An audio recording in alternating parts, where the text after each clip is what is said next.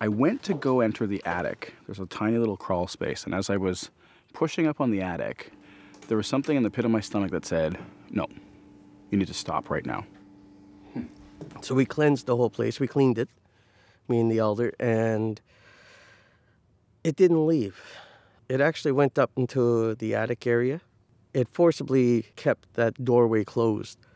So the elder actually grabbed some salt and some sage, and we just opened it enough so the sage would go in. We pushed it up enough to actually put the salt around the door, like the access point, and it kind of growled at us. I'm curious as to who the spirit is in the attic. They don't think it's the priest, but it is a spirit that has growled before. And I have experienced a spirit like that before.